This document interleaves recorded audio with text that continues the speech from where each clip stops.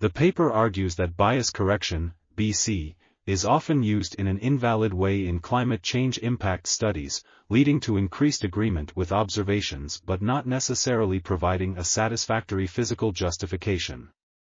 The authors propose that the most promising strategy for improved future global and regional circulation model simulations is the increase in model resolution to the convection-permitting scale in combination with ensemble predictions based on sophisticated approaches for ensemble perturbation.